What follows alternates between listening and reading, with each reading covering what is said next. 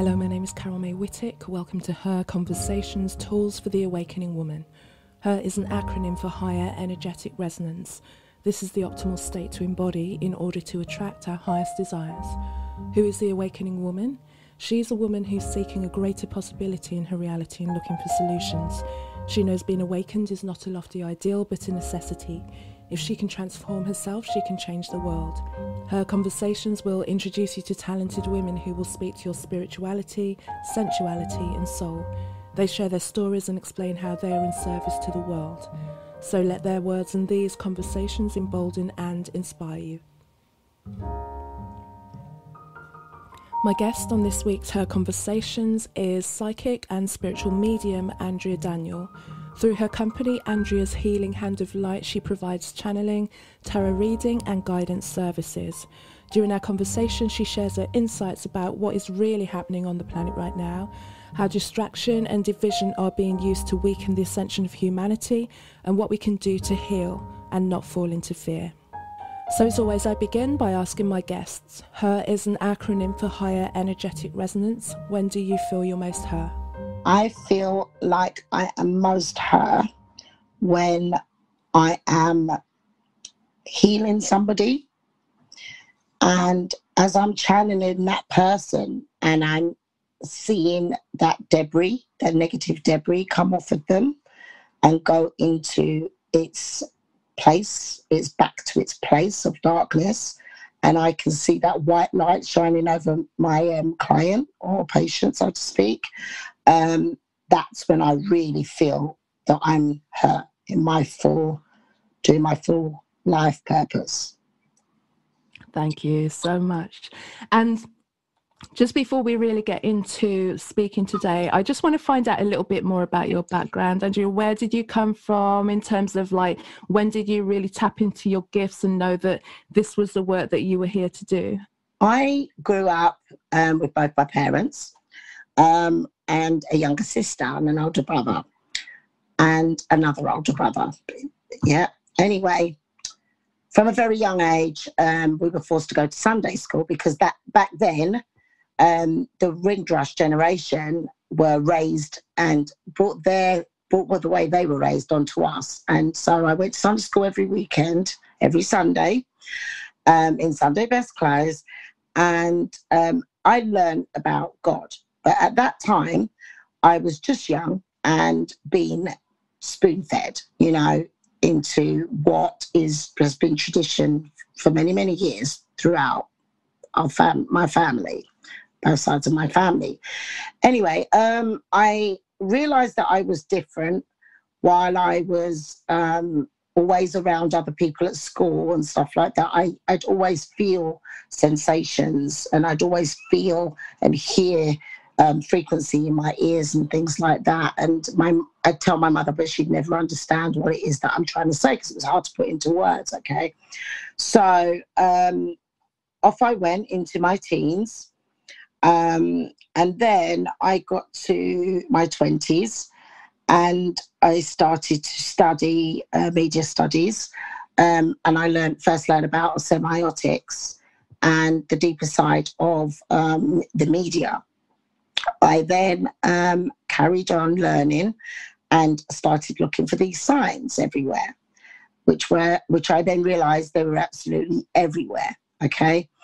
I then realized that I could manifest something by thought. I'd think about something and it would happen, and I would often think about someone and then I'd see them the next day or something like that. This went on until I got to about 30, in my 30s. I went to my cousin's baptism. While I was there, I was asked if I wanted to be baptized. At the time, I said, no, I'm not ready, because I had my own relationship with God.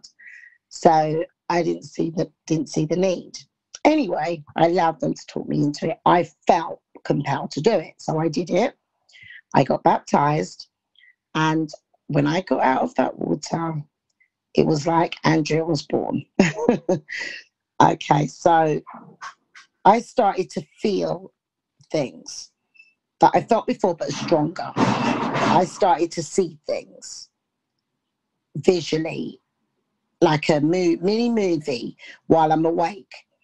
And I was quite scary at first. The ministers then told me that I had these gifts that were very unique, and I was basically like a hand-picked child of God. I didn't quite know how to take that because I was just me, and I still am just me. But with that, I said, okay, I'm going to just have to wait it out. If it's there, like they say it is, it will come. So off I went off into Andrea's world and started to learn the Bible, the scriptures and stuff like that, to a point where I knew them all off by heart. I then, as I got deeper into the Bible, I realized that a lot of the scripture wasn't quite adding up. There was bits that didn't make sense, and then I got told use your intuition, which I did anyway. But I couldn't understand why something so precious was so difficult to understand, and you had to make your own metaphors and your own assumptions to the meaning, you know. And I was told just have faith, just believe, and it's like no, Andrew's not like that. At the end of the day, I only believe what I can see. I need the proven document or thing for me to believe. I can't just believe in something that's invisible, you know. So off I went digging. So I started digging in through the Bible scriptures, and I started to do some really deep research.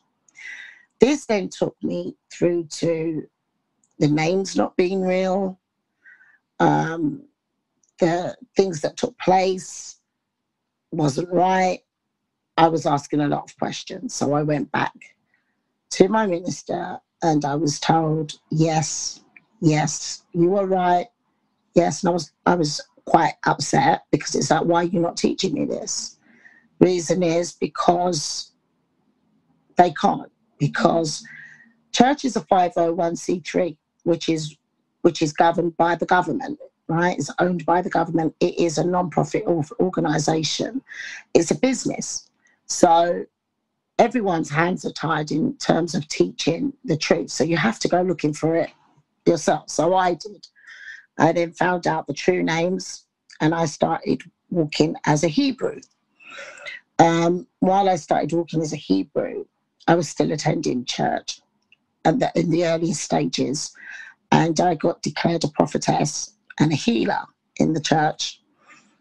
I kept studying, and as I went deeper into my studies, I heard God's voice, and I realized that I was always hearing God's voice. That this is what it was. This was the voice of the Most High, the Infinite One, the Source.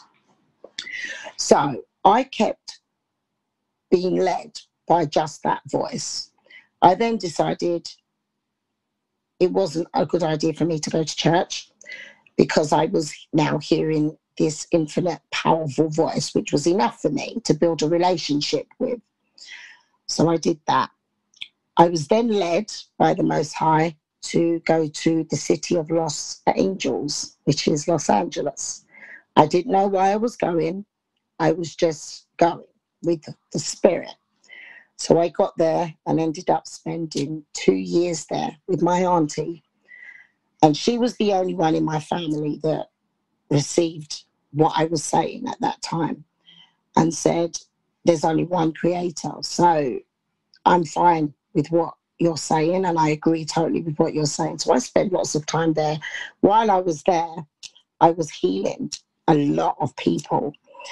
I managed to heal fluid on the lungs, a numerous amount of illnesses. I then got taught by the Most High to travel into different realms. I was then going into the realm where people haven't quite passed yet, but they were stuck. So I was there to instruct them whether to go up to the light or whether to come back into the physical body. So I did that a few times and was able to tell people they're going to be okay. just hold on, they're going to be okay. And this, lo and behold, I would heal them and they would wake up out of the comas and things. So I then realised what they were saying to me at the church and what I was hearing from the Most High was correct. I then got led to Hinduism. I can't tell you how I got there. I was walking in the spirit. So I just got there and everyone was like, have you turned into a Hindu? And I was like, I'm everything. The Most High is everything. There is no such thing as religion. He's everywhere. And the same voice I was hearing as a Hebrew, and as a Christian, I'm still hearing that same voice here in Hinduism. And so I learned the whole of Sanskrit. I studied Islam. I learned all of the Book of Islam, the Quran, and what I realized was that the Most High was taking me through everything so that he would be able to show me himself or herself, because we don't know. It's not a man. It's a God is everything. So, he wanted me. They all wanted me to see that he was everywhere. She was everywhere. The source is everywhere, and it's the same voice, Andrea. It doesn't matter where you go, what you follow. Allah, Yahuwah, Yahweh, Jesus, all of this there's only one. There's only one. So I then began to walk I then left to Hinduism. I was then taken out of Hinduism by the all and started and led into doing what I do today, which is just spiritualism.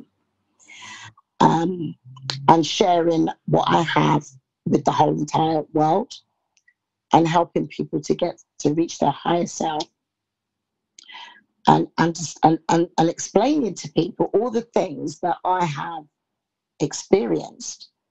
So there isn't anything that I haven't experienced. So I'm able to reach out to absolutely everybody in every situation. And I now realize that that's what the Most High was doing all along. I have been through absolutely everything. And I now know, and I embrace those things, even though I had to heal myself from those things. I now find those things so valuable to who I am today. I'm able to reach out, and that's amazing, very rewarding.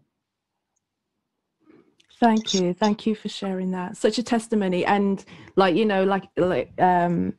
saying, like you've been through so much and you have so many experiences, and I can completely resonate with that as well. We talked a little bit before we turned the mic on, but it's all of those experiences, as tough as they were and have been, just like put an extra layer of resilience and galvanization on you. And it means that when you meet with people and they go, oh, I'm going through this, you can talk from a position of like, you know what, I went through that as well. Yes.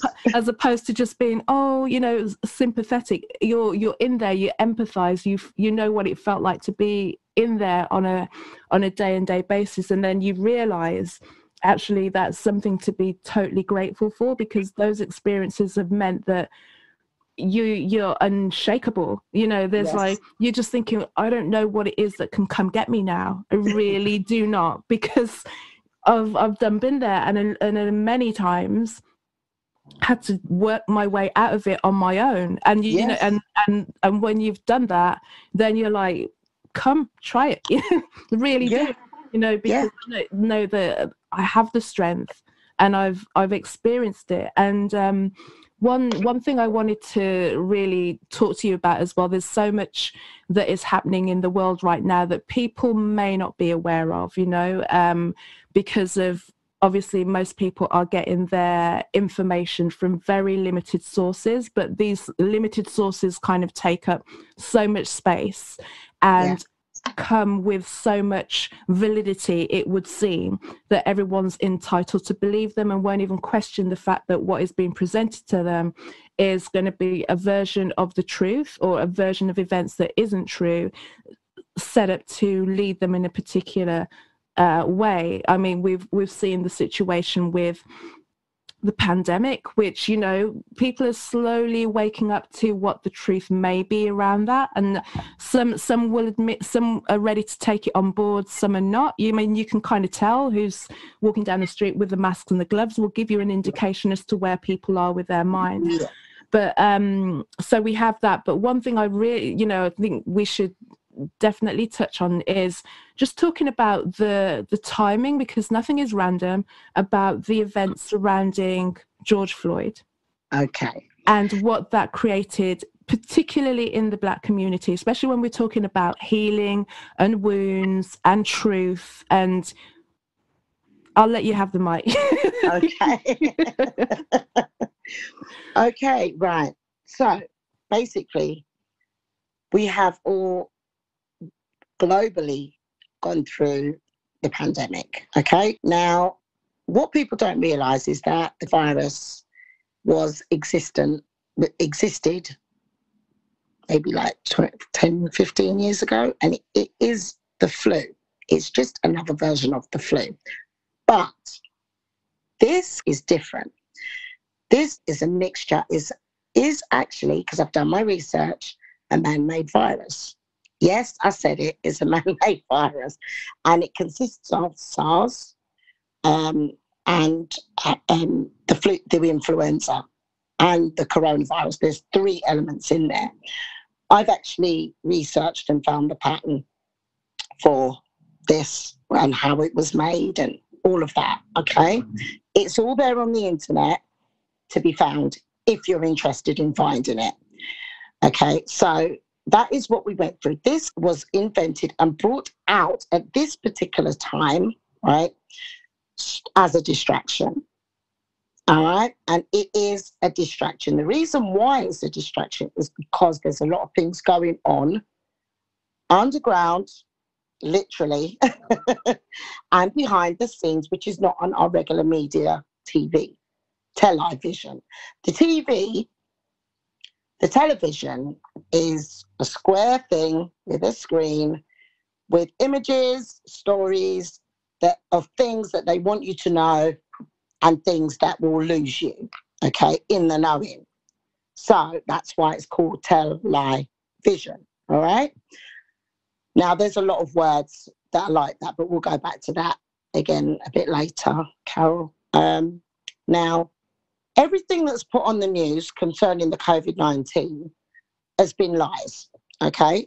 I'm not going to say there wasn't a virus. There is, as I said, a man-made virus, but those figures that they were releasing are incorrect. They were way too high. How do I know? I'm a medium. I'm a psychic medium. People were in the hospitals. They weren't full. Actually, staff, doctors and nurses were being sent home because there was little for them to do. That's here in England. In America, there's stories out there of doctors and nurses that have been saying that they watched people die. They were being negligent with these patients. So basically, if you went to hospital, you basically wouldn't come out of there. Why? Because of numbers. In this time bracket, 3 months, they actually said it would be 3 months. Who knows how long a pandemic is going to last? So this was a 3-month plan, okay, to get things done, which I think a lot of you know would be the rolling out of the 5G towers. Now, the towers carry a 60 kilohertz frequency, which is seriously deadly to the human body, okay? It ruins the DNA in the human body and the cells, and you basically you bleed out. People can't breathe. People have random blood coming through their noses and their ears. I've heard so many stories of this happening, and a lot of people have died. While these towers have been rolled out, there's actually been a government war, all right, going on between light and dark forces. And I will happily say that the light forces are winning. Trump has done some great things. Yes, I said it, Trump is of light force, okay?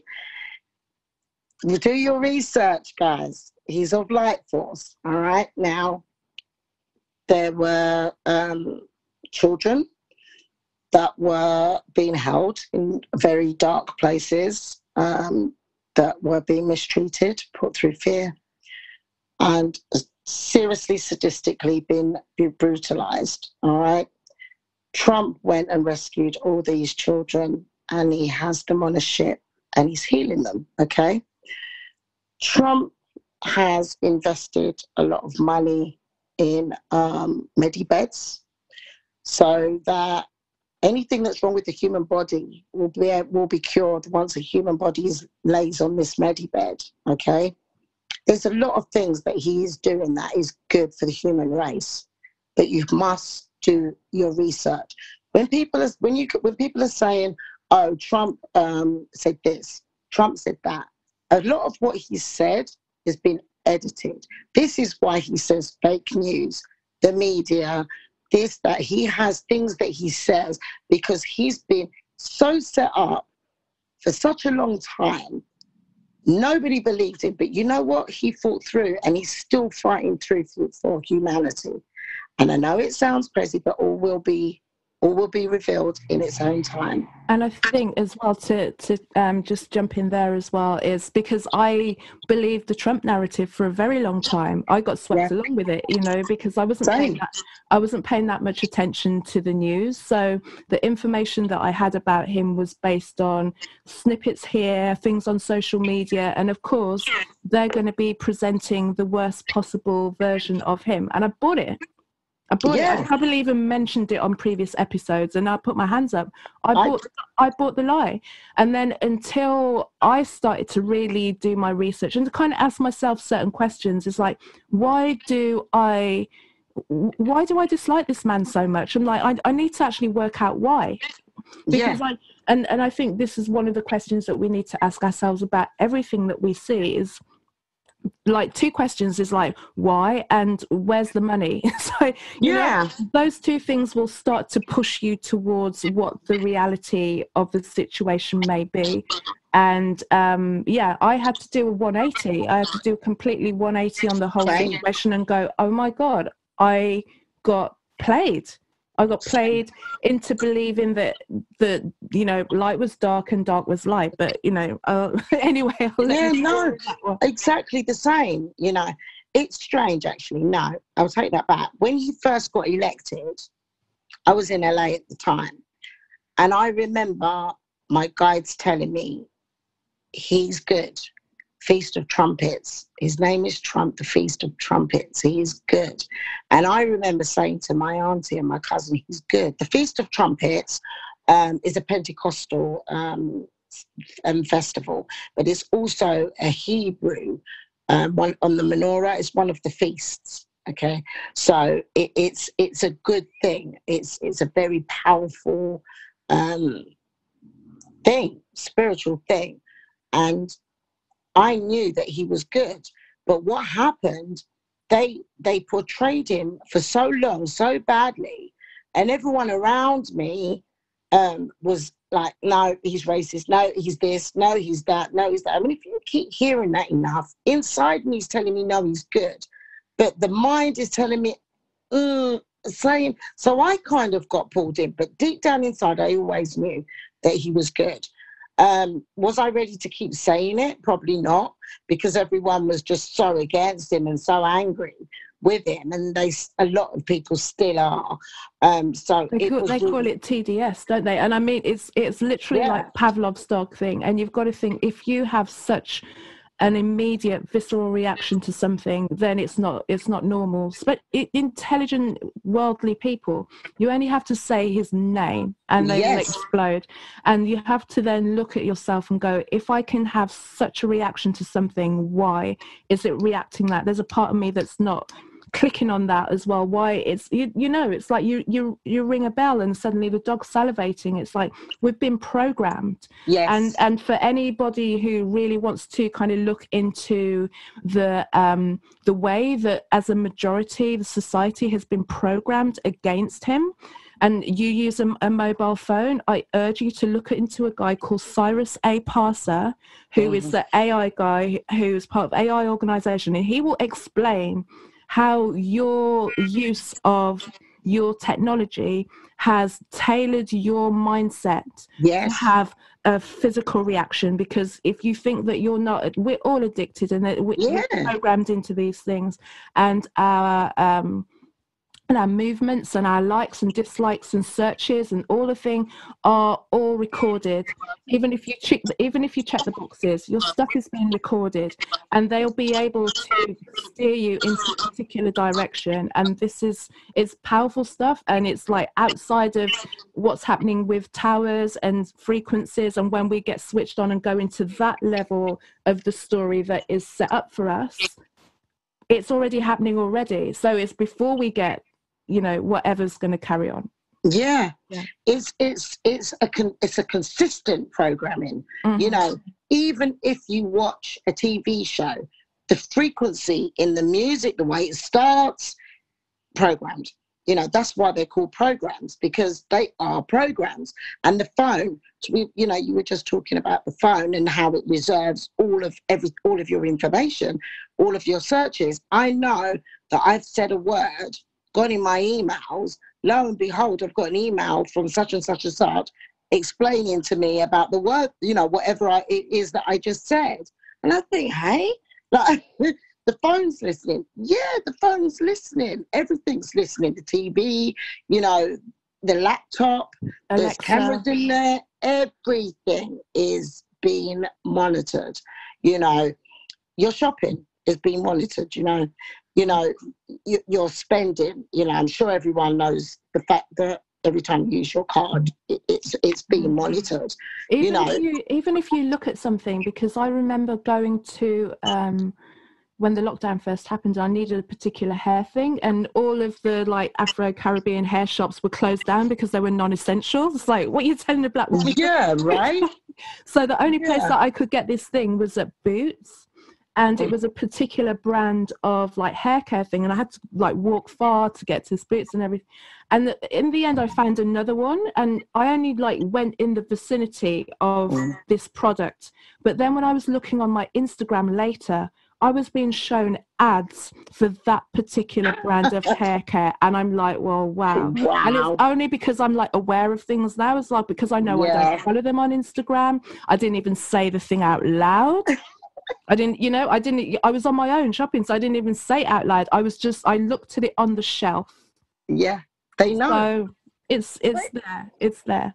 It's just ludicrous. They know absolutely everything. And, we should mention about, they've put something in our phones. Apparently they can call you and they can isolate you.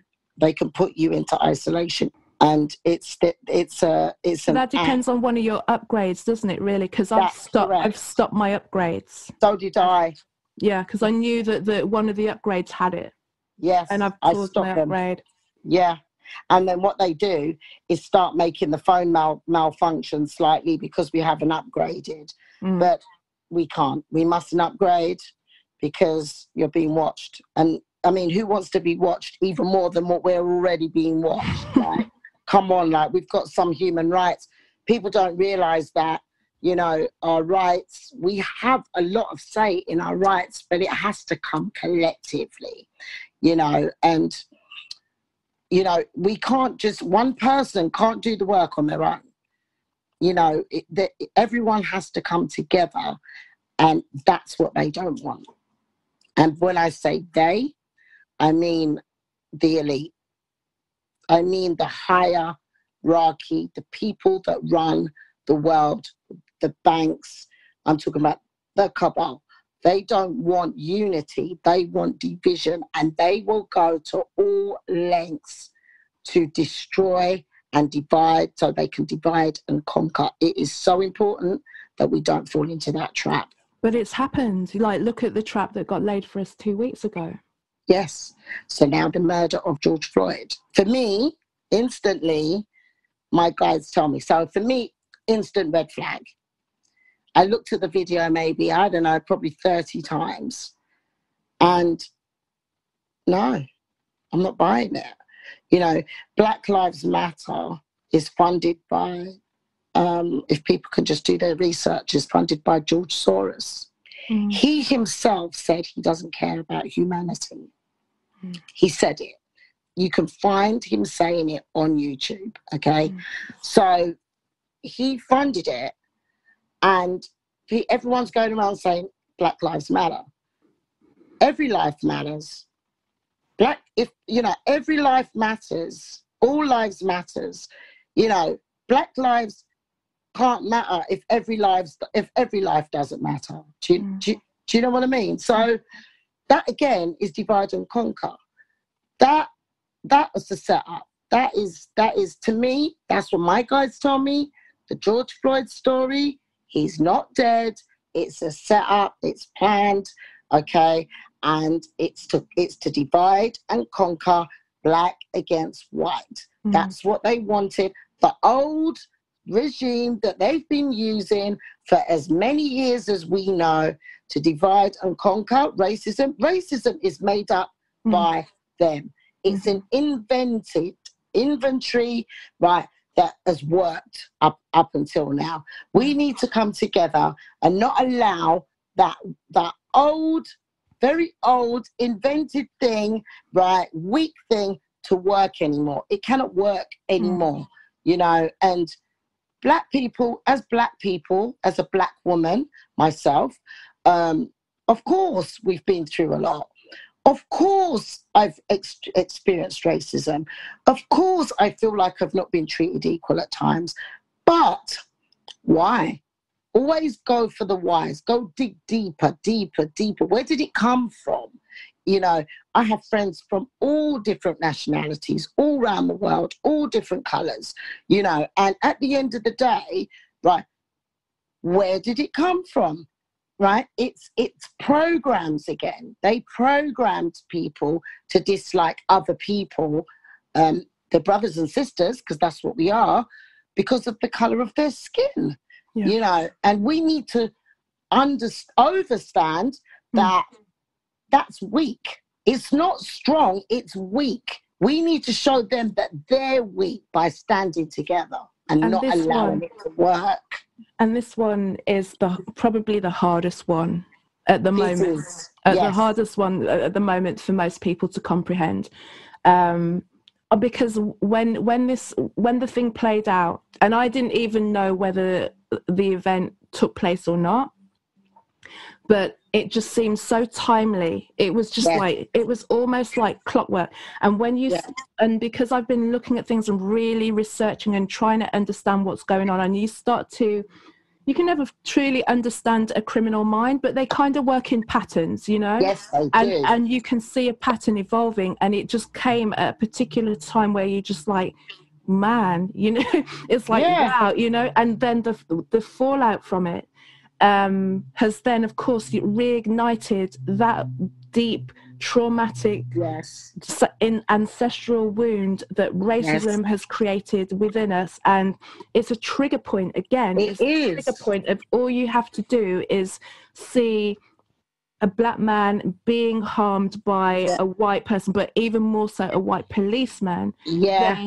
That's just going to get, because the thing that didn't sit right with me was the way that the information came to me about this event. And the way that I learnt about it was through Instagram. I saw it on Facebook. It came through Instagram, and it flooded my timeline like crazy. It was like, I'm like, this is just being pushed on me, and I understand events, you know, will kind of jump on and become viral. But there was just something that didn't feel right. And I spend a lot of time online. I work online. I do, you know, so I can feel different like movements and when certain things happen. And it just seemed like it was really being pushed. And to be honest, I didn't really watch the video because I saw what it was, and I'm like, okay. And then something about me just went, because of certain events that had happened previously in that week, that if you don't really follow American politics, you may not be aware of. It just seemed that this was like the perfect situation to mop up what had gone down, like a few days before, what had been said, you know, in terms of politics, people, you know.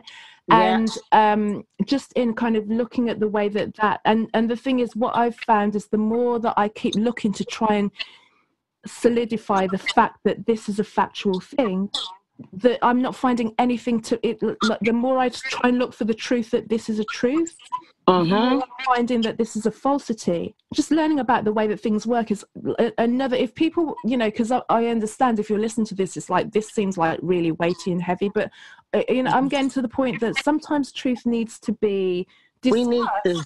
You know, and the first time you hear it, it's going to go up against all of your biases. It's like, this is like, what are you saying, Carol? Where are you coming from? Like, but it's like urging people to, like, maybe this is a possibility. Take something like this on board. That the look at what it's created across the world. Look at how identical events happened in Spain and in France and Holland. Was it? There was another one that happened almost everywhere. I'm almost identical, and then up from nowhere, then you have peaceful protests that then gets infiltrated by rioters that are then people are saying, why are there just like blocks of bricks turning up? I saw that. You know, and then again, if you look at the money, if you follow the money, if you find out. I'm not a big researcher, but I know a few people who have researched, like, who owns the bricks. If you look at the company that owns the bricks and then managed to deploy the bricks all over America at the same time, if you look at the organizations or the companies that were getting looted more so than others, and where they're being insured for, or where they're earned for as well, who owns those companies, it's a play, and it sounds fantastical to look at this thing and go, like, no one would ever do something so terrible. But unfortunately, this is the world that we're seeing, and it may feel like a dark thing, but it's actually, the darkness is rising for us to actually see it, encounter it, and then be able to transmute it. And we have to understand that we do have the power to overcome this, but we, like you said, we have to band together. We have to see the games. We have to drop the racism story and get the programming out, white or black, because I've seen the anger and the hurt and the trauma it's created in black people. And I've seen the fear that it's created in white people who want to messaging me that they're too, you know, they want to say something, but they're scared, or they don't want to offend me. It's like, you know, we're people at the end of the day. If you see pictures of like little kids, 5, 6, 7, and you just put a black kid and a white kid together, they're going to play. They're not going to, you know. We all bleed. We all bleed. We all feel. And I know we have been through, but we're not the only ones. You know, there's other races that have been through a lot. The Irish have been through a lot. You know, there's every race has had a story. And with ours, I know it is very deep, because in terms of us being taken and not knowing your true identity, I understand all of that. But where do we end this? You know, how long are we gonna? And it isn't us that are carrying it on, because we're quite happy to mix with other colours. This thing has been instigated to just go, like you said. Just to nitpick at that small wound that's in us, you know, just to turn the heat up so that we get angry. And, you know, the anger in us is serious rage. You know, we've had enough of being treated unfairly and all that. Of course, they know this. So, you know, these bricks were put there at the protests so that everyone was kind of locked in certain areas, and so it would really kick off. You know, a lot of the shops that were looted were not done by black protesters or protesters. Period. They were protesting peacefully.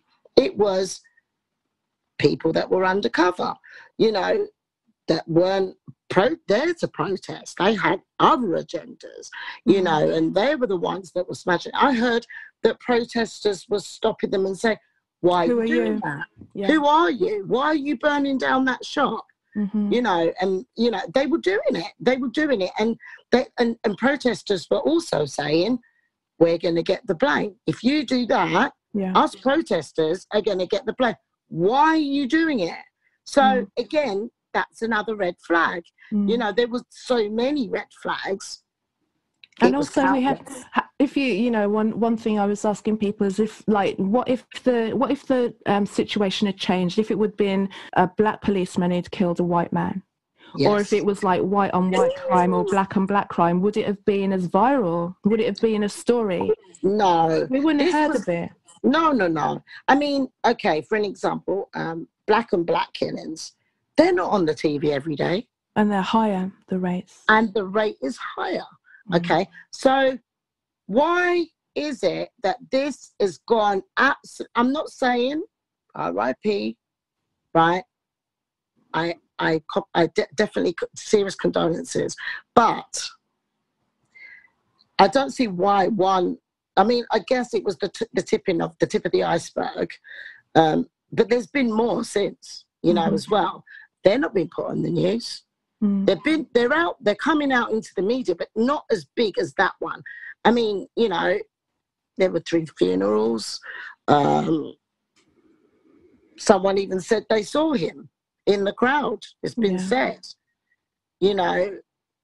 There's a lot of there's a lot of inconsistency in terms of, you know, just like what is really, what I really want people to think about is like we're allowing our trauma and our pain to be weaponized. So in order to overcome this, we need to look at the wound that we need to heal. And maybe this is, listen, I don't know, because I don't know. We're trying to work it out. We're all trying to work it out. Yeah. What we need to do is realize that this racism thing, it is BS. You know, at the core of it, we don't want this. This is not who we are, but it keeps getting poked all the time. And we keep intellectualizing black and white and writing books and talking and picking out things as well. It's like maybe we just walk further and go, do you know what, I'm not going to go there again. And it doesn't mean that tomorrow it's over. It doesn't mean that tomorrow you're not going to meet someone that kind of puts a stop on you because you're black, or doesn't call you something, or that doesn't, but you've got to then look at them with compassion, I feel, and realize that they're still in the program. They don't realize that the way that they've been programmed to dislike a black person is part of the program. And, you know, they somehow need to point it out. And instead of retaliating, as much as it may hurt, is, you know, this time, no more times. Talking about our pain consistently is not going to do it. It's low frequency, because the thing is, we need to all reach a high frequency. Actually, what we're going through now, through talking spiritual terms, we are actually, the earth is actually rotating in 5D, okay? And we've been living in the 3D for our whole lives, basically. And we have to go through to the 4D, okay, which is chaotic, to get to 5D, which is peace, love, and light. And right now we're going through the storm to get to the calm. And actually, Donald Trump said that about 3 weeks ago. They said, how are you? And he said, going in the storm, going through the storm, is the storm before the calm, he said. And I thought, what do you mean? This was just before the George Floyd incident. It was like two days before. He said, this is the storm. It's the storm before the calm. That's what he said. And I kept that there, and I thought, what does he mean? 2 days later, that happened. I thought, aha. So he knew he knows what's coming, because he's fighting against it. So their agendas, aren't they? These things have been planned for years. All these things have been put down on paper as agendas for years. It didn't just appear. It's all we're all walking as a part of their plan, but not anymore. It's about to end. It is about to end, people. And you know what, Carol? Going back to the George Floyd incident, while George Floyd, we were all watching all of these riots and these protests around the world go on, because they were protests in countries you never even believe. You know, everyone took a stand, which actually, for me, I loved it because it did show unity. It showed that their plan actually didn't really work. You know, because out of it, a lot of unity came. yes, You won't see those images, but you will. Yes. If you see the people that were posting, they were like Yes. sitting down and talking. It was amazing. So it's created, even though it kind of brought up the pain. I think it got to the point where, one, people have been locked down for 2-3 months already, so you're already going stir crazy. Then you come in, and then you like trigger the deepest wound possible, and everyone goes off. You know, suddenly like quarantine doesn't matter, and we're all out neck to neck, and magic, right? Yeah, right. Anyway, so that goes out the window. But then after a while, I think people are just like, hang on a minute, you know what I mean? It's like this doesn't make any sense. It's a nonsense in itself, and so there is a lot of people looking at each other and people being accountable in their own way, you know. And it's going to be messy, and people are going to get triggered and go, you're not doing it right. Just at least make an effort, try and do it in whatever way, and fumble through, because usually what we do, particularly when it comes to something as like triggering and as like incendiary as racism, everyone just kind of like, oh, I'll do a little bit and I'll do a thing and then I'll go back and we will pretend it's gone. It's like, no, we need to get in the muck and dirt of it right now and just clean this one out for once and for all, because like you said, moving forward things are better, but you're not going to get to that side if you don't deal with the dark. Let's speak a little bit more about Black Lives Matter and the whole situation behind that, because obviously the words sound good and everyone's really into what they feel Black Lives Matter is about and what it represents, and not fully understanding that things are not what they seem and who is really, really behind it, and, you know, why we should take a bit of caution, especially when we're taking up a cause or a social media hashtag or a position of things. Just speak on that for a moment. Okay. As you know, I do my research. I get everything, mostly downloads from my guides. Black Lives Matter, the actual organisation, sounds amazing, you know, for our community to have such a strong, you know, organisation that we can stand behind, you know. But the truth of the matter is, it's not actually that straightforward, as is not many things. Black Lives Matter is actually let me change that, funded by a man called George Soros. So it's very important that everything is researched, you know, and everything, there's always something behind something, the thing, you know. And it's important to just don't be spoon-fed, you know. Don't allow anyone to spoon-feed. You know, we're allowing that to happen all our lives, and it's really key now that we change this habit. The fact that this organisation, Black Lives Matter, is funded by this man, George Soros, is a very massive thing. There's a very meaningful plan behind this, and it's another way to control. And while, you know, the Black community around with banners saying Black Lives Matter, I understand it, because obviously I'm a Black woman and I get it, and we're fighting for what, you know, we deserve, actually, because what we've been through is really bad. But, you know, the race thing is just an invention created by the hierarchy. And this organisation was created for us to come up against each other in terms of colour. And it's not the case. We have a much bigger problem, and it isn't race. It really isn't. And in time, I'm actually can't wait for that to happen. All will come to light, you know. And the battle that we're actually in a spiritual war. You know, it's not a race war, it's a spiritual war.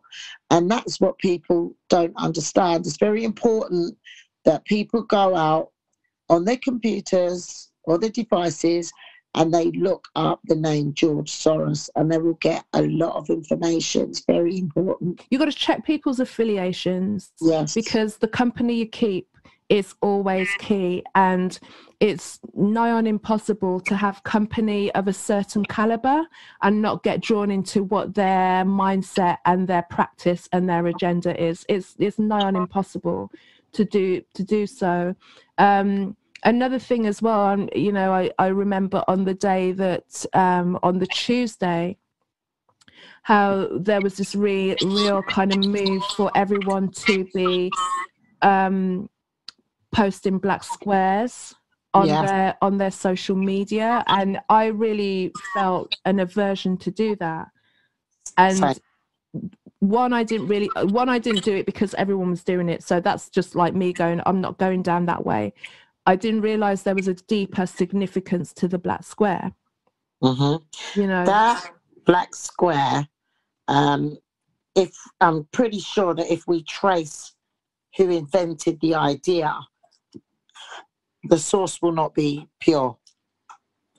It came across to me very ritualistic, not in a good way, in a very compromising way. Again, having the black community acting like sheep, you know. This was not invented by us. It somewhere along the line, it was put there, and then someone ran with it into the community, and next thing you know, everyone was doing that, blacking their screens. Not only that, the other bit that got to me, which was very disturbing for me actually, was the slogan, I can't breathe. And as we know, that is what George Floyd was saying when he was being detained and arrested by the police. Now, if we look at this thing in a deeper way, right, spiritually, if you're saying, I can't breathe, you know, you're actually sending that signal out to the universe saying that you can't breathe. And, you know, everyone's lying on the floor saying they can't breathe. That energy, that collective energy going up to the universe is bad, seriously bad, because literally you're saying you're dead. And it's loads of black people doing it. Loads, not just black, every race was doing it, you know. And again, I'll say that it was beautiful. It's been beautiful to see the unity in colour standing up for, you know, what's going on with the black men being arrested and killed. So, you know, but people get up, don't lie down on the floor and say you can't breathe. Yes, you can breathe. You know, you're breathing and you're going to breathe for a long time. Don't send that signal to the universe. It's got to stop. When you say things, especially when it begins with I, you know, as in I am, you know, the infinite and the source. When you say, I can't breathe, that's an affirmation. You know, it is an affirmation. And I just don't think people realise. And that's why, you know, I really wanted to touch on that. And also, you know, I saw people who were protesting with I can't breathe written on the masks over their faces. Right. That's bad. Very serious. Because you see the wearing of the mask. A mask is not going to stop you from catching a virus. A virus is direct contact through fluids of the body, like probably kissing, sharing the same, just like the flu, exactly the same. When we catch the flu, do we walk around with masks? No. You know, it's berserk, actually. And it's also subliminal, spiritually. You're basically walking around with a mask. It's a representation of the fact that you can't breathe and you're being silenced. because that's what you're doing. When you wear it, it's like you've got no mouth or no nose. So you can't breathe and you can't speak. Yes, you can speak. Speak up, breathe, take all that back, those affirmations. You know, cancel them and take it back. Don't do it. Can I just also, Carol, touch on the kneeling that took place? That's actually a Masonic symbol, the kneeling. And again, it's subliminal and that and ritualistic, and that signal goes up to the universe as though you're bowing down to someone. And although the meaning and the reasons why people have done it is close to their hearts, and I get it, but we got to look at the bigger picture always. You know, that is not good energy. You know, that's why I would never be doing that. You know, that I can't agree with. With all of this going on, how can people start to work on healing themselves? Because even like you're saying, when all of this was going and we were all looking at this thing, we were being distracted from what was happening behind the scenes. Exactly. So, you know, that's a complete other narrative. And there's so many other things that are happening right now that are good, even though we're looking at this murderous racism, fighting and traumatic event. There are things that are actually, justice is being served behind us, even though we don't know.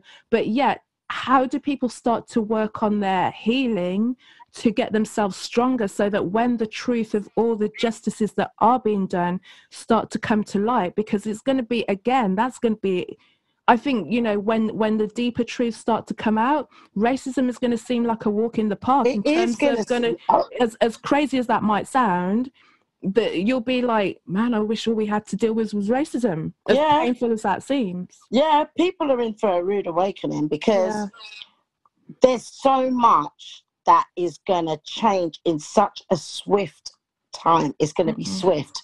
And it's even said, I think it was Cobra, he said, everyone cannot wake up and reach that frequency at the same time. It's too much. So he said that it will have to be done in stages. Some are already vibrating at a very high frequency. Some are waking up. I've noticed a lot of people that are now saying, okay, this COVID, all of a sudden, it doesn't even, it feels surreal. Did it really happen? Like, you know, hang on a minute. I think that was fake. People keep saying, it doesn't feel like it was a pandemic. It shouldn't have been a pandemic. And people are questioning. And a lot of people, I would say it's probably a good 60%. We're on about 60% of people are now saying, hang on a minute, red flag. You know, whereas before I was called crazy. You know, because we were the minority that knew and were able to tap in and pick up and research and know the truth. But now people are being pushed into it. Right? In terms of what was happening behind the scenes, right? The reason why people are in for a rude awakening is because the information that's about to come out is absolutely shocking. People need to follow something called Q, right? You know about the Q, right? Yeah.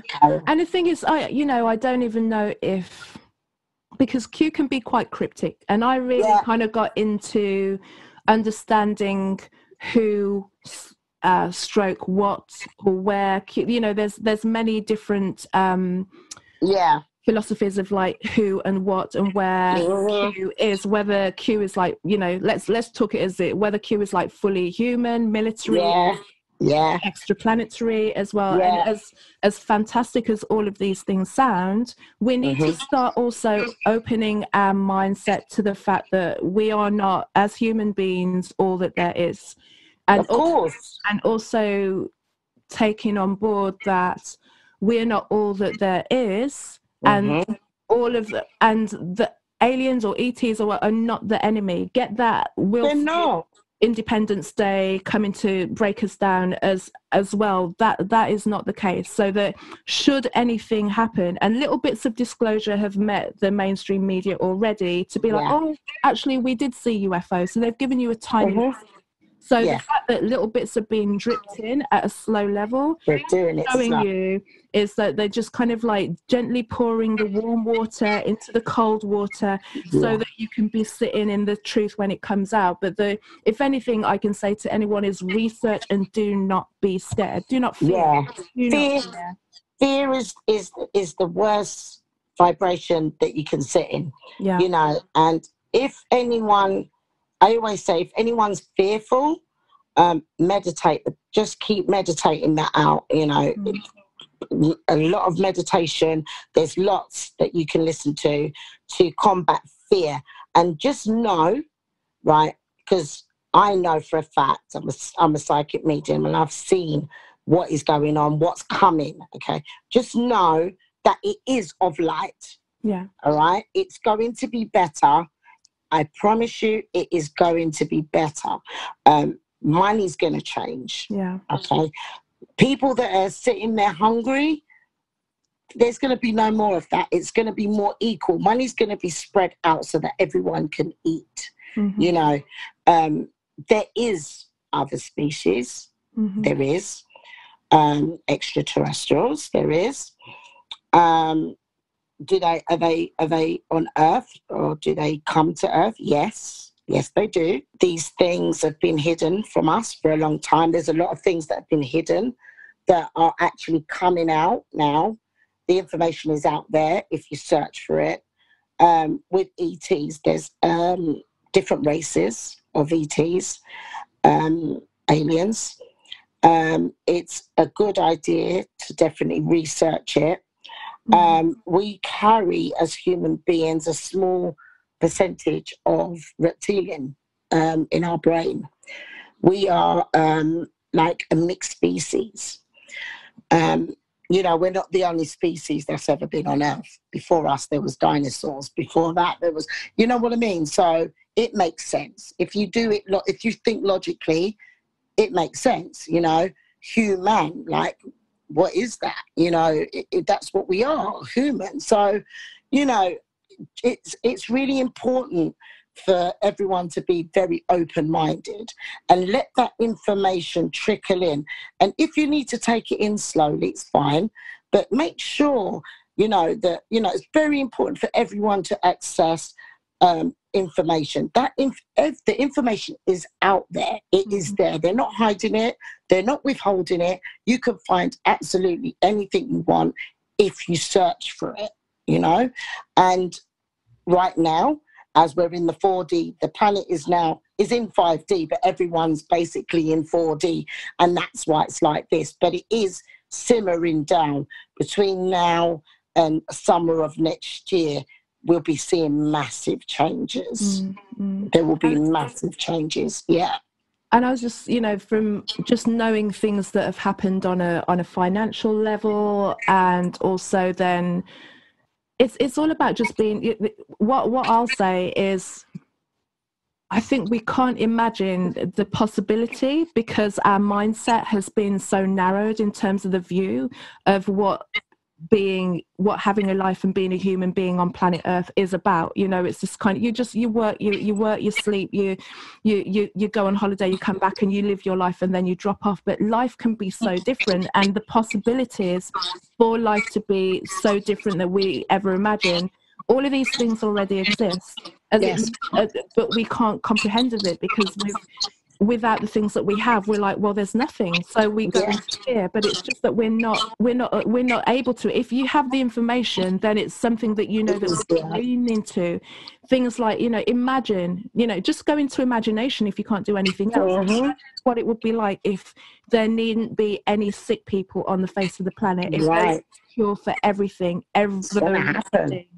Yeah. Imagine if those cures it existed already, and then you think, well, why do you think those cures do not exist already? What makes you think they don't exist? Because we've been told these cures have existed for anything. And it's hard, as somebody who's lost a lot of people, knowing that most of them could have been saved had these cures or sometimes medications or processes being available to them. I wouldn't have been talking about certain people in the past, you know. So that will be heart rendering for people when they realize what has been held from them. Technology that we think we have today, as good as it is, we're so behind on what is available and what is possible as well. In terms of, you know, the way that we can move around the planet, that's going to be completely revolutionized. We can't even imagine of it because it sounds like science fiction, but the way that things get dripped into our mentality, into our sphere, is through the fiction, is through the movies. And there's, you know, it's laid out there, like you said, the information is there should you choose to look at it, and it may feel scary and unbelievable, but we need to alert and educate ourselves to these things and heal ourselves of things in order for us to be able to step into that. And then when it comes to the financial situation, that's just going to blow people's minds again. You know, you can't even, because it sounds so ridiculous, because we've been brought into a slave society. We can't call it anything other than what it is, really. Right, yeah. And the thing is, there's going to be, the 5G will be quantum. They're going to use Nikola Tesla. So there won't be none of that radiation to worry about, you know. And, you know, people that are worried about 5G, don't worry about things that are not here yet. Okay, it's not here yet. People think it is. It's here, but it's not fully active 100%. All right, but it is out there, and it's been hurting people. But you see, if they was to turn that on everywhere, could you imagine? But that's not going to happen, right? In terms of the transportation, they're building cars that will need no drivers. You know, that's how, and that's going to run on quantum as well. It's going to be amazing. Yeah, no more fuel, none of that pollution, you know. But this technology has been around for 50, 60 years. It has, but they never used it. Because it's free. Yeah, they never used it. They wanted our money. So, you know, no, let's just charge them some more money as though they haven't got enough. You know, it's like, how much more do you want, you know? What are you going to do with it, you know? I think that's probably what's one of the most confusing things, is because we don't operate on those criminal levels.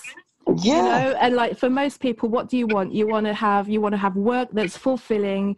You want to have a nice home, a nice family, nice friends, have the freedom to know that everything's just good and okay, and that's okay for you. That's okay. That's a nice life. That's what most people like. But then there are quote unquote people who that ain't enough. They need to have all and complete control of everything. I don't understand it. I do not get it, because I'm like, if you've got all the power, then where else is there to go? That one, it trips me out. I just don't get it. It's like, how much do you need to feel better, or what more do you need to do to feel better? What's happened is become power. It then becomes, it's like it goes, it's the money, then it goes from the money to the power of having that amount of money. Then it's, what can I do with this amount of money? Actually, I've got everything, I'm bored. Oh, let's just create a virus. Let's control everyone. You know, that is it, really, because they're bored and they've got all the money. It's pure evil, you know, but dismantle them and they'll wish they had the normal things. They're all going to jail. They are going to jail. They're going to be named and shamed and go to jail. And I think that's going to be as well. Again, these are things that sound like fairy tales, but, you know, history will tell. History will tell, because it's when the truth comes out and when we really, truly get to understand the way that our society has been structured, there's going to Yes. be a lot of heartbreak, because we've put a lot of our energy and our sovereignty into people who didn't necessarily deserve it, and they were put in positions to actually lead us astray and suppress us and keep us from our power. And learning who those individuals are, it's going to be hard. It's going to be a massive betrayal on so many different corners, you know. Yeah, I think I worry more for the elderly people that in England, because they're about to receive a very big shock. Okay, they really are, and these are very, very, very patriotic people, you know, and it's all they've known, you know, and they're in for a rude awakening. And it's like, you know, I always felt something there, to be honest. That wasn't right. I did my research because obviously I said I know the Bible inside out. So in there, just the person that wrote that, you know, King James, you know, he was royalty, you know, and suddenly it just kind of took a turn. So without telling people too much, I'll allow people to wake up to that one slowly, because that one's going to be shocking. That's a massive one. And it's actually happening as we speak. I just wanted to also touch on the Bible. As I have explained, I grew up in a Christian church and was baptized a Pentecostal, and walked as a prophetess. I am a prophetess. And now the Most High uses me in many ways, which he says is fine for me. And I help many people through his power, or her power, the source power. Now, the Bible, I just wanted to touch on this because this is very important. If we go back to slavery, when we were captive, I mean really captive, there was no freedom. It was on the Sunday that slaves were dressed up, because they were shown off in the church when the slave traders and slave masters went to church, and they gave us the Bible to read, and this was allowed by them. This is the only thing that we was allowed to read. My question has always been, why is it that the slave masters killed you, lynched you, punished you if they caught you reading or writing? If you were trying to learn those things, you were in serious trouble. But they allowed you to read the Bible. So that was my question. If you're not going to allow me to read this or learn to do that, but you're going to allow me the Bible, question it. Why?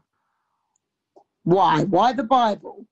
Okay, and for me, the Bible has been turned, translated, transliterated.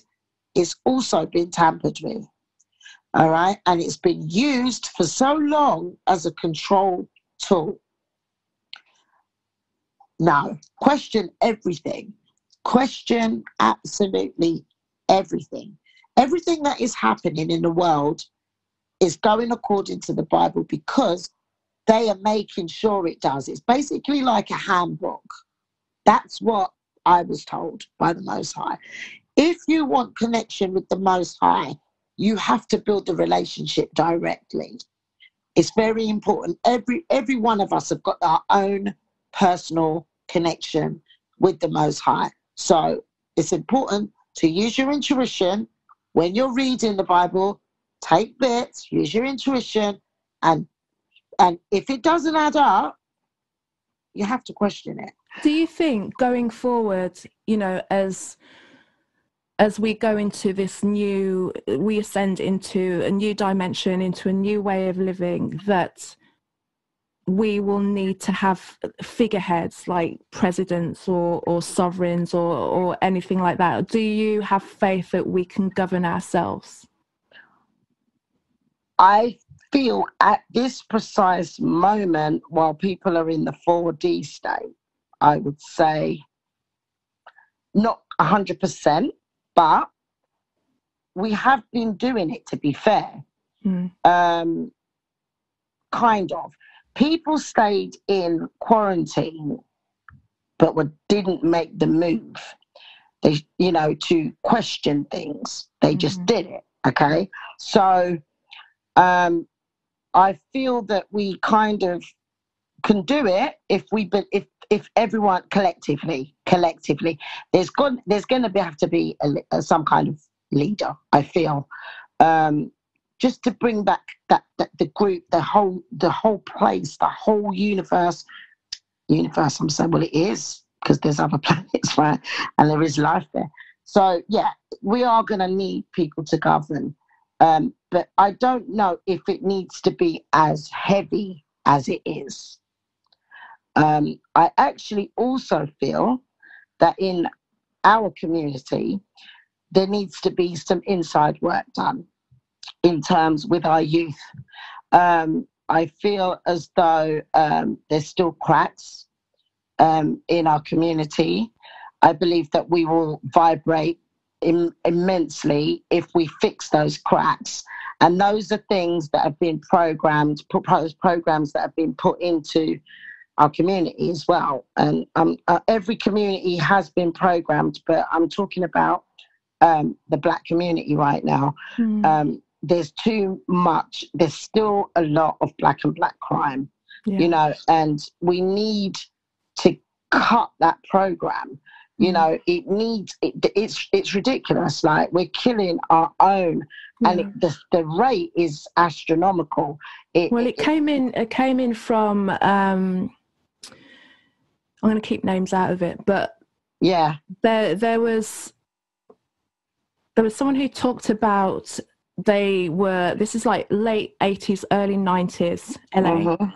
And there was this meeting that they were invited to, all kind of the music people that were invited to. You know about this one? I know what you mean. Yeah. Where they were, let's say, after the meeting, gangster rap just went and then suddenly the whole mood changed.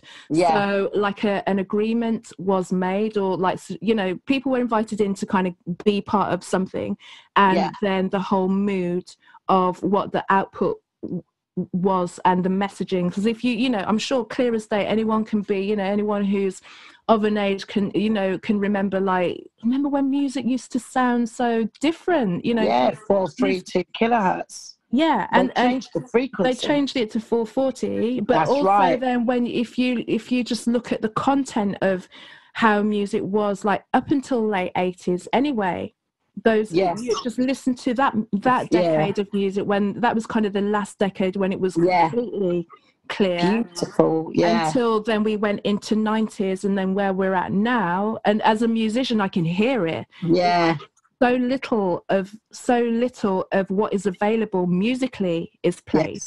There are, and I know we've got something like the 12-bar blues, and jazz is based on things, but that, even when you're playing like blues and jazz and things like that, you have people coming in, musicians who are skilled, that will improvise on top of a structure that, although it sounds the same, these tunes sound very different. So you wouldn't know unless you know.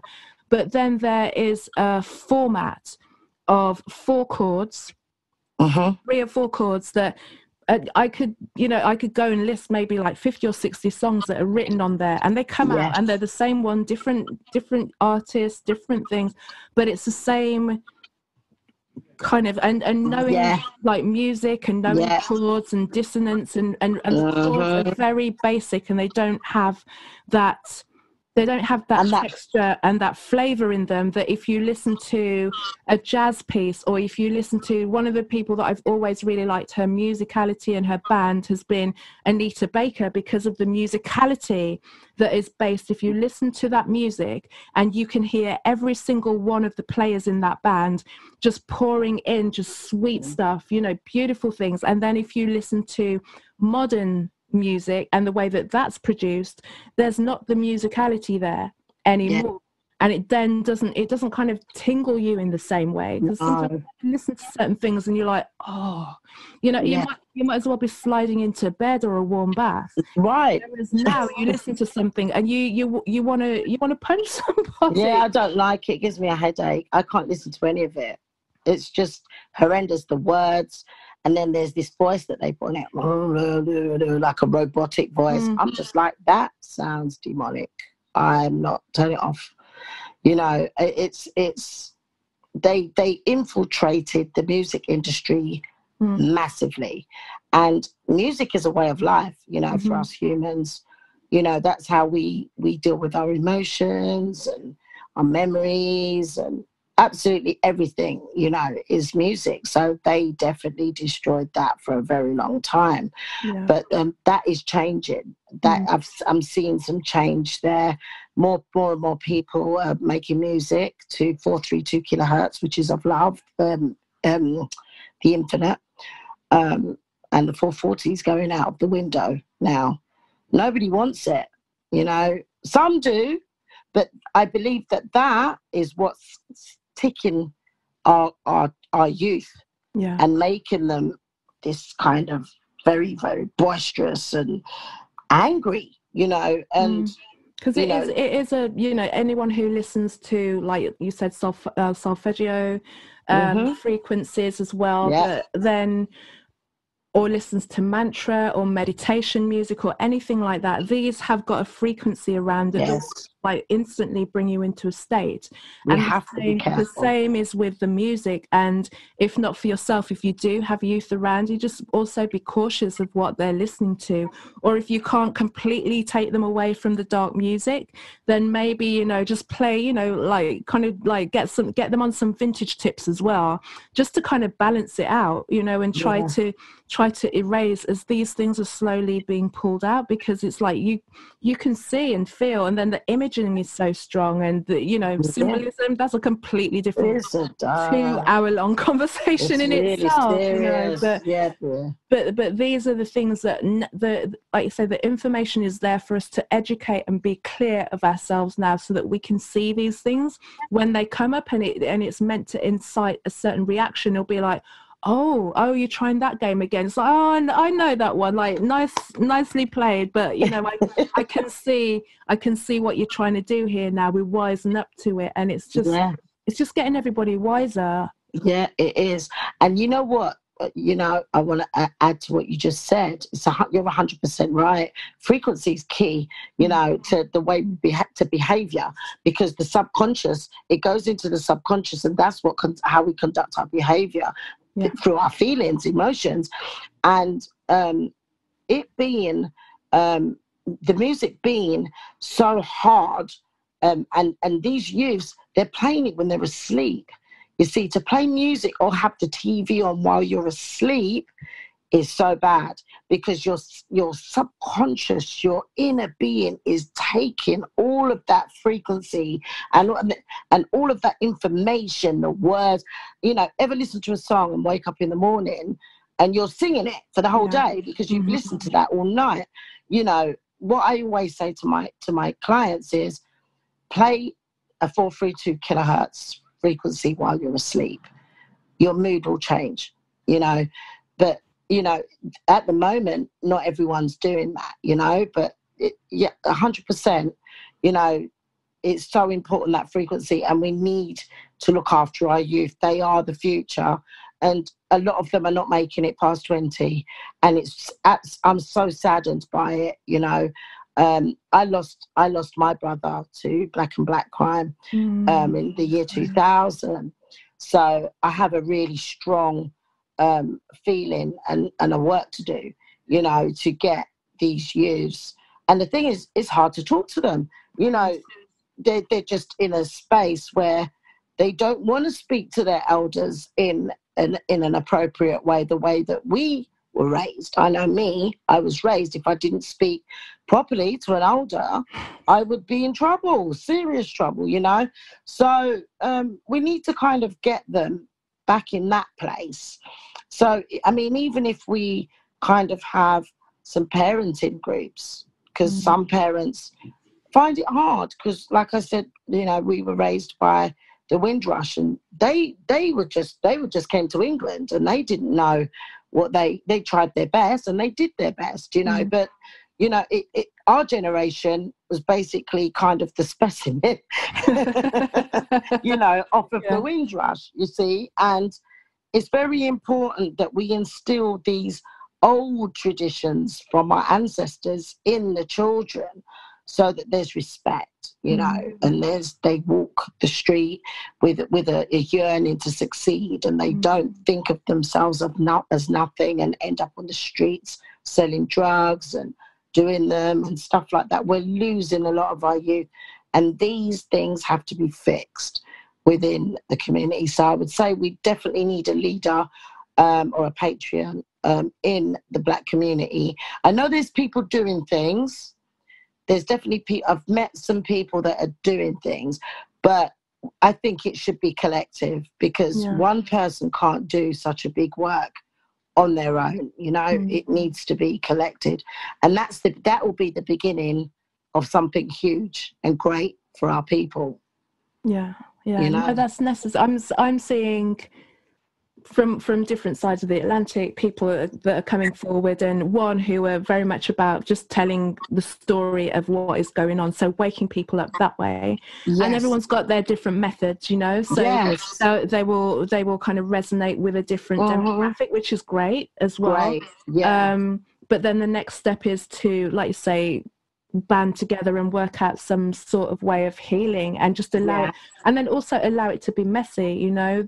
I think we're trying to get it right the first time, and we're trying to undo a system that's been in place for longer than many of us have been alive. So just know that we're going towards the same thing. Let people kick and scream and do all the messy bits that it is, but know that we're, you know, and don't fall back into the it's not working, it can't work. Because this is one thing that I heard from a couple of Black women was, oh, it's, you know, it's something we'll never heal from. I'm like, what? No. You can't have that. And it's not the first time I've heard it from a woman of color. We shall overcome. Convince themselves that racism that is something that we can't heal from. We will. Up until this point, it hasn't been healed, but that's not to say that it won't be. And in order for us to move into the way that the world is going, we can't take any of these wounds with us. They will be the things that will stop us moving forward. We have to let them go. And as justified and as right as we can all tell our stories of how we suffered from racism, how we were pushed back because of certain things people called us, you know, the people that we have lost to this racism system. We have to get past that and forgive and understand that it wasn't us that created it, but we were programmed to perpetuate it. Right. That's the important thing, because a lot of people don't realize that. You see, they don't realize actually that person was programmed. That person's acting out of the program, you know. People don't realize that. And it's a knowing, but it's getting everyone together and saying, listen, you've been programmed. This is how it's been. This is what happened. This is what they've done. Are we going to be it, or are we going to beat it? You know, and we will beat it. And, you know, I've definitely seen throughout these protests, if nothing else, I've seen unity amongst all colours. It didn't work. Their agenda failed. It didn't work. And that I loved, to see everyone protesting, you know, everyone was coming out and saying, no, that was wrong. They didn't expect that. No. You know, they just thought we would go crazy and beat everyone that we saw that was white. And then the white people, white supremacy would retaliate. And then they would, then there'd be an all-out war, black against white. That didn't happen. That's not going to happen, because we know better. Right? We know better. We have to know better and keep spreading it, you know, and letting people know, come on, we are all one in this thing. You know, we've been put here together to live together. Doesn't matter about for a reason. Doesn't matter about colour. Yeah. no. And I think it's just it's taking it back to that. Remember, you're a supreme being and you didn't choose to come here to like live in a world of pain. The reason that all of this is being uncovered now, and we have technology, as basic as the technology is, that is allowing us to access the truth and at least connect with each other while we're in semi-quarantine, or depending on what you what your situation is doing, there is light at the end of the tunnel. But also is whatever happens going forward, remember there is a lot of visuals and false situations at play, which is antagonizing people, and it's based on power. It's a power struggle that has got more to do with the power and who's in control, as opposed to our individual needs, because these people don't really consider us to be any use to us as individuals. For sure, they do not. No, they don't. It's just, things may look like they're getting worse, and the play may look like it's getting worse, and there might be another attack or another event, or there might be aliens might come out of the sky, or and something else. Know that something else is coming. Know that technology is such, to the extent that things can be made to look like what they are not, even if you were walking down the street and looking in the sky. Yeah, there's holograms. And there's things up there that don't look like it, that may look one way that are not. You've got to think. Imagine for an instance that the sky would be the perfect projection screen. And just, and again, just invite people to just do your research so that you don't get scared when things look like a certain thing. Because then when you see it and you've got a bit of information that relates to that, then it will be like, oh, this is what and it looks so, because it will probably look real as hell. Yes, because they know they've worked on this thing for years, so they've mastered it all. Everything looking as real as possible to the mind, because the mind is actually, our mind is powerful, but it's been used against us. So me personally, I don't use my mind, I go with my spirit, but that's how I teach my clients, how to use their spirit, their gut feeling. Use your chakras. Do not use your mind, because your mind will send you all over the place. And the mind has been programmed, and it keeps being programmed. And you need to know when something isn't good for your mind. Don't watch it. If something doesn't fit, don't listen to it. These things will put you in a state that they have planned to put you in. So I wanted to touch on the actual trauma, how to deal with trauma and fear a little bit more. Please. Trauma is something that you experience, the human being reaches when they've been through multiple difficult things in their life, and it's been put to the back, and you may say, I'm fine, but you're not fine, because it's still there. And if that trauma is not dealt with, you can't move forward. It acts as a block. So you can't reach your highest self, because that trauma hasn't been dealt with. It's like, I always call it the back burner. You've got the cooker going, you finished cooking on the front, but the two back burners are still on low, very, very low. You can barely see they're on, but they're still going.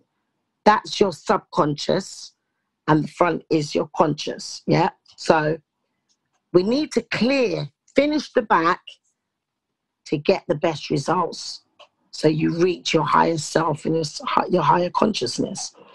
So there's a program that I do with dealing with trauma, also dealing with childhood trauma, because whatever you go through as a child will definitely reach you and follow you and affect you as an adult. So we go right back to your childhood state, and we deal with as far back as you can remember, and then we deal from it there, and then you come right the way up to where you are now. And by the time you reach to where you are now, you will be healed. You will be healed. And that healing will just keep healing. It's a process. And you then reach a place, which is where I am, it's taken many years, where you embrace that trauma that you went through, because you know that if you didn't go through these things, you wouldn't be that strong individual where you are now. You know, and once you reach that place, you basically become invincible. You're acting in your higher self and not the self that they want you to be in. You know what I mean? Yeah. Absolutely. So, yeah, I do quite a lot of that, because I did it for myself, and it was very, very successful. It's important work, and you know, I think that's the hard thing for people to do, is go and look at those shadows and deal with how they need to come up. And I'm noticing that I'm seeing people struggle at the moment as well, even within the spiritual community where we have these practices. But what this time is really unveiling is who has actually really done the work, or has used their practice to just bypass situations.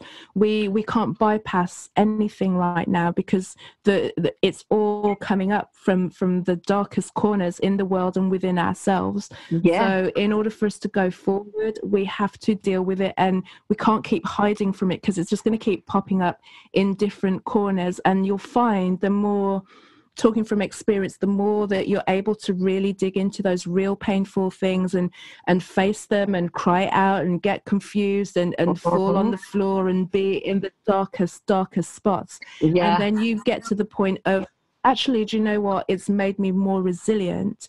It's made me, like you say, invincible. And then the hardest one probably is then to be able, if it is someone that has done something to you that's caused that pain, be able to understand them and forgive them, and even thank them for the role that they played in creating that situation for you. I just embrace everything I went through, and I've been through a lot. You know, people that know me are like, I don't know how you're still standing, and how you, and I'm like, I don't, but I do now. You know, I do now. I didn't before, because I was in trauma, you know, going through the motions. But now that I have actually made it through, I know that, you know, it was anyone can make it through. If I can make it through, anyone, absolutely everyone will make it through. And the thing is, if it's not dealt with, you can't, you'll get stuck in the 4D. You can't vibrate at the 5D, at the fifth dimension. You can't, unless those things are addressed. So it's very important that it's dealt with. I've got some people that I'm doing it with at the moment. It's funny, because people have started coming for that particular thing, rather than the other things at the moment. So that's definitely the universe, you know, sending them forward to get that healing for that. So yeah, it must be done. Yeah. And it's freedom on the other side. It's freedom on the other side of it, and knowing yourself from a different position. You know, it's just coming back into a stronger, clearer version of yourself that you can, it's just available on the other side. And honestly, going through it is painful, but it's the journey is worth it, and it can't kill you. It cannot. Staying in the pain will cause more pain. That's right. But moving forward will create a different version of you that is unbelievable. It's amazing. You know, you wake up every day, so much gratitude for being awake and alive. You know, this is a great time to be alive, actually, and to witness and be involved in all these things and changes that are happening. People may feel that they're feeling a lot of fear. There's a lot of people that are carrying so much fear that they're not actually realizing that they're a part of history. You know, this is historical, what is happening. You know, people will talk about this for centuries to come. Yes, anyone we will. anyone who knows you, like, you know, they'll be coming back to you like 50, 60 years going, Grandma, what happened? Where were you? And, you know, you'll be able to tell it, but we're in the center of it now. And it feels like the worst thing, but this is the collective uncovering of the wound. And then it feels messy, but, you know, it's a rebirth. We're all we're all in the middle of birth. It's rebirth. We're being reborn into a new time, the golden age. You know, this is the golden age. It's gonna be beautiful. It is. So just push through. We just gotta push through. We're doing it. It's gonna be all good. And Lee, I'm going to ask you these her conversation questions as well, because I like to hear. Okay. So the first one I always ask my female guests. Well, all of my guests have been female up until this point, even though I'm realizing I'm going to make some changes at some point as well. So I'm not just stuck in her being about the woman. So let that be known. Anyway, so what was the best piece of advice a woman has ever given to you? Okay. I would say my mother. I've got two people, my mother and my auntie. Mm-hmm. My aunt in LA, I'm very close to, right? She said, always be yourself and always live your truth. And there is only one infinite one, only one God. And she believed me when no one else did. When everyone thought I was going cuckoo, that was me being awakened. she just completely understood, you know. So she said, live your truth, always live your truth, and there is only one God. And just always live your truth. Don't let anyone take you away from living your own truth. Mm. And my mother said, which always sticks with me, is never ever watch what someone has, because you don't know what they've done to get it. And to this day, I'm just like that. I haven't got time to be watching people or what they're doing or be envious of this person, because everyone's got their own journey, right? And we're all individual and we're all important and we're all a part of that big jigsaw, you know. So I don't have time to watch other people. I have to concentrate on myself, you know, and not be envious and nothing. Just I have to concentrate on my journey, my life purpose. Very important to me. Amazing. And maybe a controversial question. We've had loads of those. Anyway, so what woman represents higher energetic resonance to you? Okay, right. I had a few. I had one, but that's no longer they. Because I've obviously, I know some stuff and I cannot put that person on that in that place. I'm going to say the spirit. I'm going to say the spirit, because the great spirit, people call it the Holy Spirit or you know, that spirit is a feminine spirit. And I'm going to go with that because that's where I go for everything. I don't go to a female woman for anything, you know. I long gone those days. And it kind of ties into what you said before of, like, you know, just you never know what someone has done to get the things that they got. Right, you know, that's right. So, you know, I have my own way of thinking and my own way of living. So it's very difficult for me to look up to anyone, because I'm just a spiritual being living in human experience. It's like, unless I really kind of tap into them and I can find that real goodness, then I'm not going to look up to them in that way. But do I admire women? I admire the woman that is working hard, you know, to make in her life purpose, and to do her part for the universe. You know, I admire every woman that is doing that, because it hasn't always been easy for us to do that. So, and also to parent as well, on top of doing that, is not, because I do all of those things by myself. So, you know, anyone that does it, I respect them. Perfect. So you have all of these things going on. So what are your favorite self-care rituals and practices? How do you take time for you? Okay. I like my spiritual baths. That's when I really connect to Great Spirit, in the bath. Anytime I'm in water, I just really connect. And meditation, I go into my little zone. I've got my little quiet place where I meditate. When I'm doing energy work as well, when I'm doing all energy work, some of it is for me, you know, and that is looking after myself. You know, I have to look after myself. Who's going to do it if I don't? Beautiful. And so what's coming up for you next? What have you got in terms of, you got courses, offerings, programs? Like, let us know everything. Okay. I've got programs at the moment. I'm doing the trauma and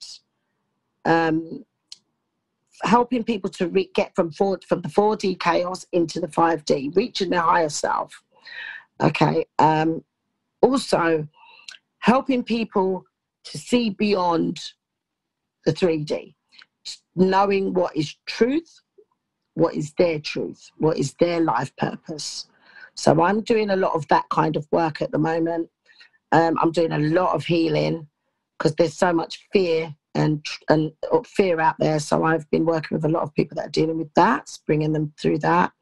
I've got doing back-to-back readings. I'm wanting to arrange a very big seminar where I can speak and do random readings. When I say readings, I do channel readings.